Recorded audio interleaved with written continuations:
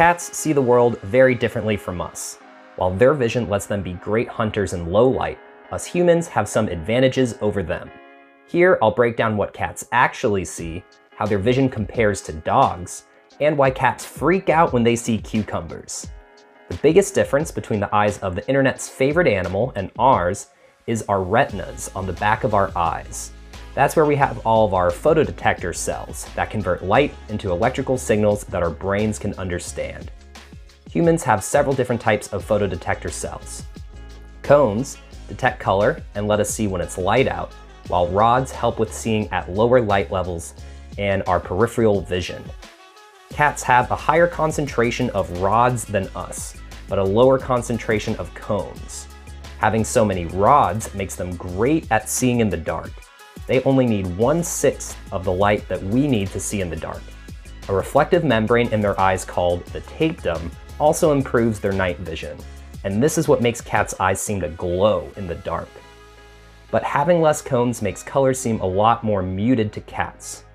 While there's a common misconception that cats don't see any color, they can see color, but they see different colors.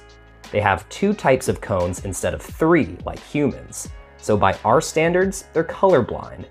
They can see shades of blue and green, but they can't really see reds or pinks. Those may just look like other shades of green to them. Purple could also be confusing and look like another shade of blue. In people, a blindness to red light like this is called protanopia, and it results in things looking like this.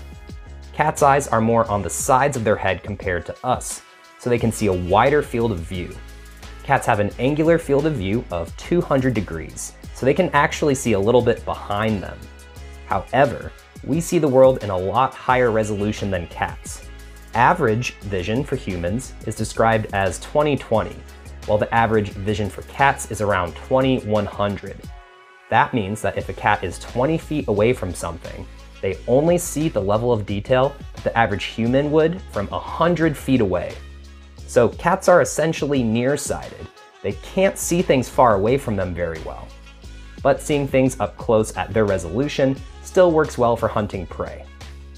Your cat's sense of smell is actually more important for them recognizing you than their sight. Cats' pupils often look pretty different from ours, like little slits instead of circles. Their pupils can open and close way more than ours to let in different amounts of light, and they can look like slits when it's bright outside. While our pupils can dilate by a factor of 15 to adjust for light levels, cats' pupils dilate by a factor of 135. That's how they can see both really well in the dark and see in the sunlight without getting blinded. Cats' eternal enemy, dogs, actually have pretty similar vision to cats. They also have only 2 types of cones, making them colorblind by our standards.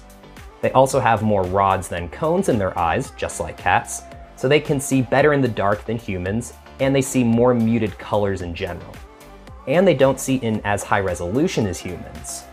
So cats and dogs have a lot more in common than you might initially think. Now, the big question. Why are cats absolutely terrified of cucumbers? The leading theory might be less crazy than you think. It's because they look like snakes, especially to cats who see the world a little blurrier than we do. Also, in those funny videos, they're usually surprised by the cucumber/snake, so that's why they're extra spooked. Click to watch my video about how mantis shrimp see the world, which is pretty wild.